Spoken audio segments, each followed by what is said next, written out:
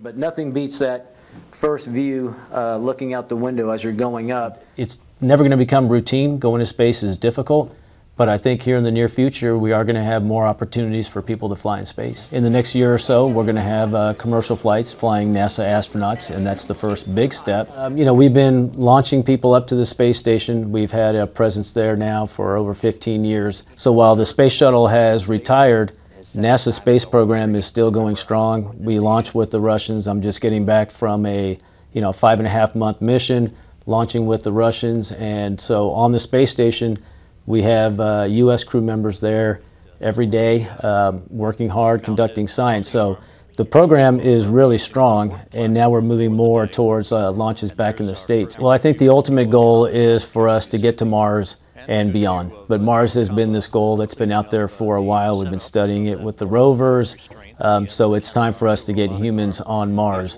But it's a logical first step to go back to the moon, and while we've been there before, it was very limited time frame, and we have new technologies that we want to test, not even on the lunar surface, but just orbiting the moon, getting some kind of a gateway so that we can go to Mars from there. But the plan that we're working for is getting to Mars in the 2030 time frame.